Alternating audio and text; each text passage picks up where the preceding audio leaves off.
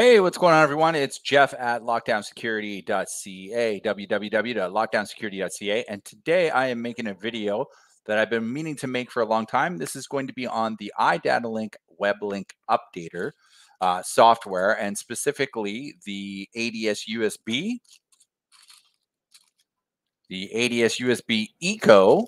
And I don't have an example of it, but let me go on my website to show you what it is.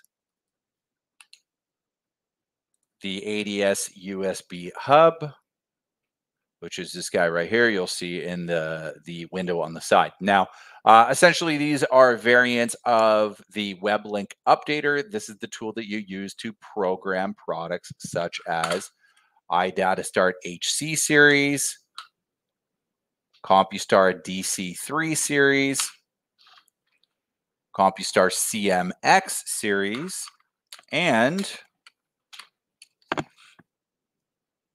CompuStar CM900 series, along with the previous generation CM7 series and CM6 series and CM5 series. Basically, anything that has that black 4-pin port that is manufactured by CompuStar or iDatalink / iDataStart.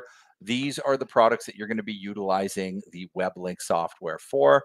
So let me just go through exactly what I mean by Weblink software. So I'm just going to make this screen a little bit bigger for you. Basically, this is the iDatalink website. This would be the website that you would go to if you purchased an iDataStart or an iDatalink remote start.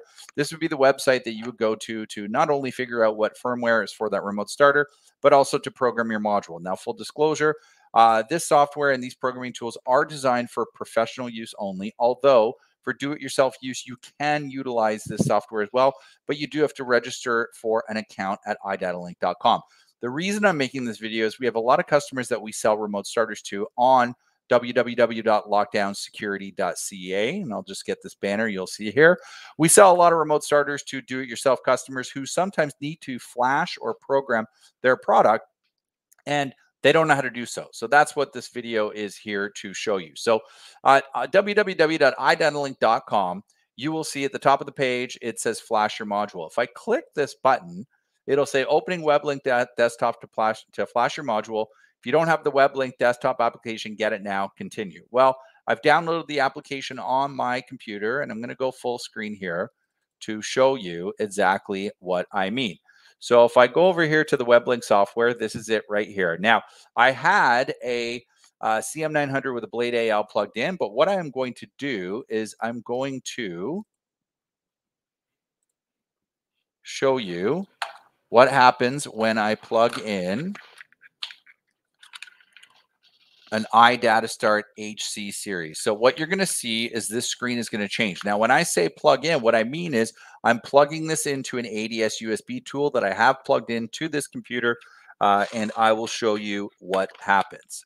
So I have plugged the module into the computer.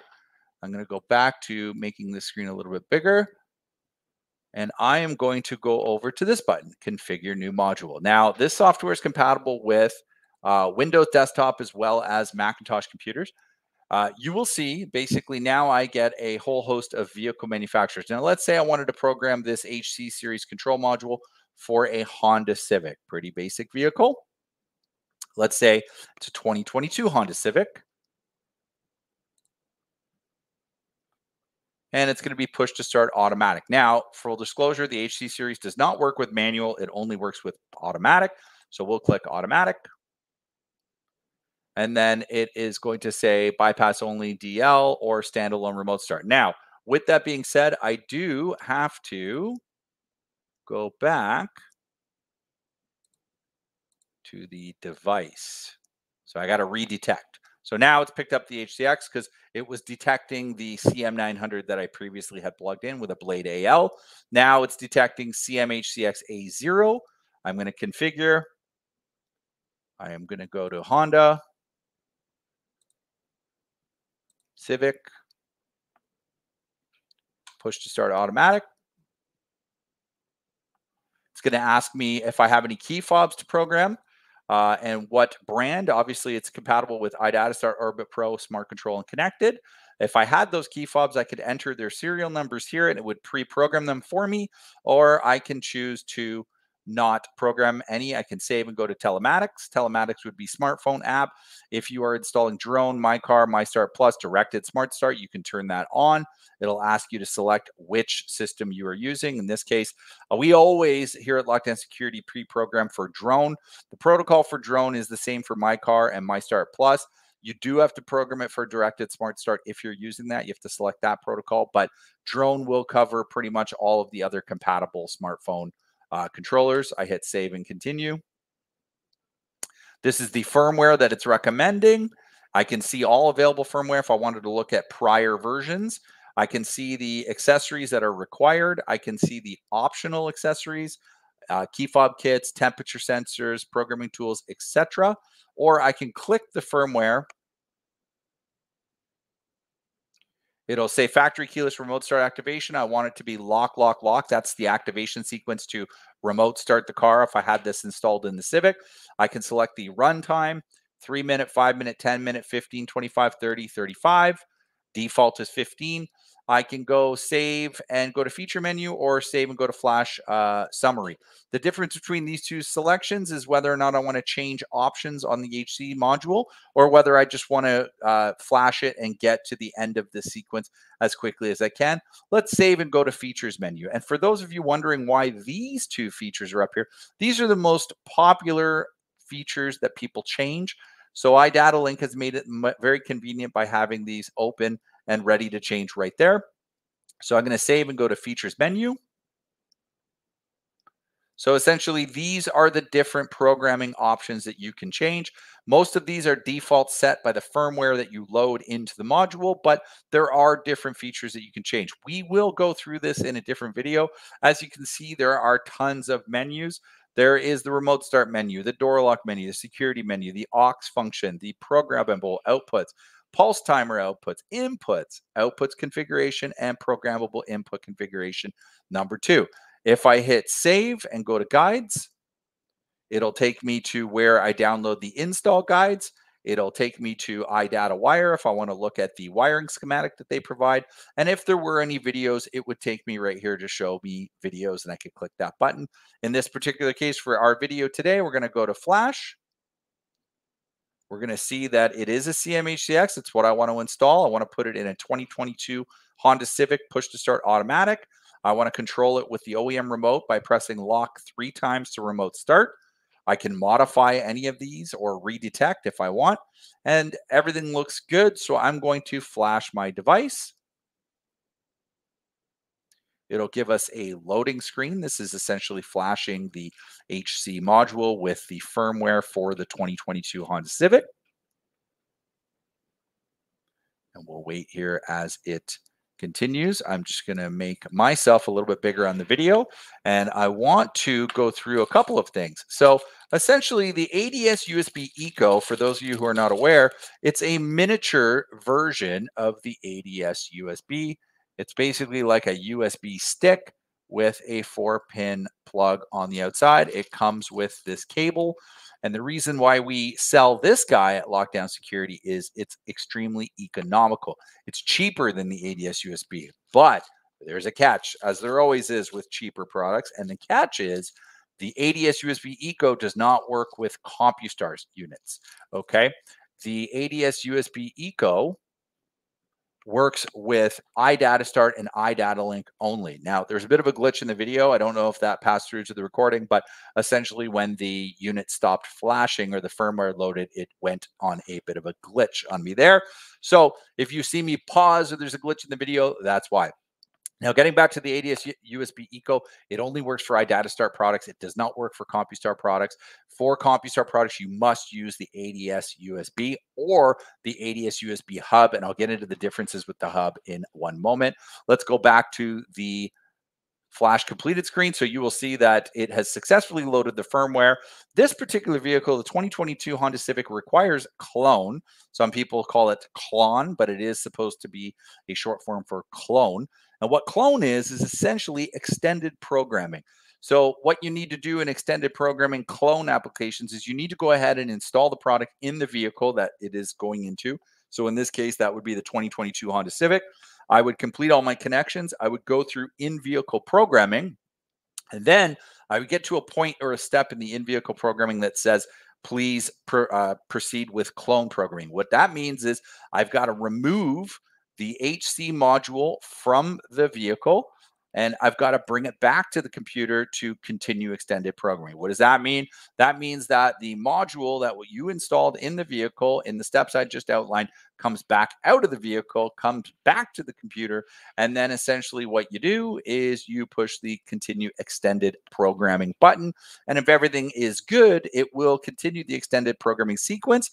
Once that's successfully completed, you take the module and you put it back in the vehicle, and you follow the further in-vehicle programming steps, and voila, you have a working remote starter. Now, many new vehicles require clone, many older vehicles do not. So it is vehicle dependent on whether or not you need clone, but it is a feature of the Weblink software to enable clone programming. Now, what I want to do is I'm going to unplug the ADS USB from the computer because I want to show you exactly what it looks like. This is the Weblink Updater ADS USB. It looks rectangular in nature. It's got a USB plug on one end, and then it's got the 4-pin RS-232 plug on the other end. This is a necessary tool for many installations. Now, certain iDatalink HCXs have this technology built into them. Not all of them do. You will notice on an HCX that there is a USB port on the side. Many times we've had customers tell us that they've been able to plug a USB connector in there, plug this direct into the computer, and essentially the ADS USB is built in. Now, I personally have not been able to get that to work 100% of the time. I think it depends on what version of HCX you have. So I always recommend that you equip yourself with an ADS USB or an ADS USB Eco when working with iDatalink or iDataStart products for installation. When it comes to CompuStar products, you need the ADS USB. That's going to be the next portion of this video. I want to plug the ADS USB back into the computer here. And I want to show you a couple of things. So I am going to take this CM900. This is a CompuStar remote start controller. It can also be used for security purposes. And there is a black 4-pin port. I am going to plug that in to the ADS USB. And I am going to quit the existing process. Let's make this screen a little bit bigger. Let's go back to device.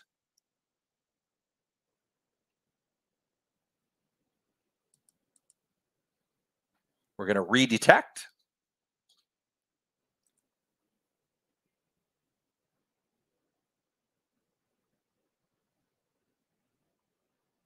Hopefully I don't have a technical challenge in this video.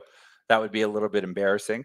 So now it's detecting. So it has detected a Blade AL, which is the interface that I have installed in this CM900. That's made by iDatalink. And it's telling me that the embedded device is a remote starter CM900. That's the CompuStar device. Now, what's cool about this, you can update firmware of the CompuStar controller. You can modify features, and you can also obviously modify firmware on the blade. So in this application, what I would do, I would program my firmware to the blade for whatever vehicle I'm putting the CM900 and blade combo into. And then from there, I would do my firmware update of the CM900 and I would modify features. What I want to briefly show you is the modify features menu. This is going to pull up the CompuStar specific features. Let's see here. It is taking a little bit of time to load. Sometimes it goes quicker, sometimes it doesn't. There may be an issue that I haven't programmed the blade. That may be why this isn't working. Let's try that first, actually. Let's go back and redetect the device. As you can see, it's not always 100% every time. Sometimes there can be some glitches, but trust me that it works about 99.99% of the time. So what we're going to do here, we're going to configure the blade. Let's pick the same vehicle again, 2021 Honda Civic instead of a 2022. We're going to pick it as a standard key this time. It's a bypass only, iDatalink two-way.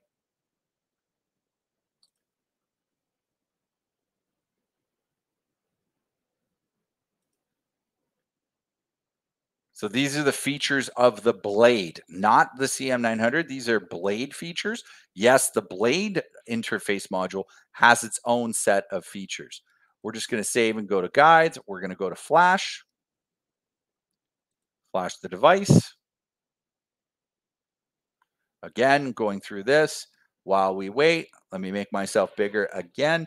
I wanted to go back to iDataStart and let everybody know that using the ADS USB, you can also flash and program iDatalink antennas. This is key because there's firmware on these antennas. Some of the antennas from iDatalink or iDataStart need to be turned on for two-way functionality. The only way you can do that is using an ADS USB. So that is another function of the ADS USB system. Looks like I got an error. That's probably because of this video that I'm doing. We can certainly retry the flash, but I'm not going to stress this. Essentially, the purpose of the video is to show you exactly how the Weblink software works. So I'm going to recap, and then I'm going to go on to the ADS USB. So to recap, essentially, if you needed to use or program an iDatalink remote starter, the first step that you need to do is you need to go to iDatalink.com. This is also applies for CompuStar product. You need to go flash your module. It's going to prompt you to download the Weblink desktop software. You do that. You choose whether you have Apple or Macintosh. Apple or Windows, Apple Macintosh, Apple or Windows operating system. Once you download the Weblink desktop software, you plug in your ADS USB or your ADS USB Eco. From there, you plug in your remote start controller or your antenna or your interface module, and you follow the prompts with programming your firmware. Now, let me briefly cover what the ADS USB hub is. I'm on iDatalink's website. As you can see here, I'm going to make this bigger. Let's go.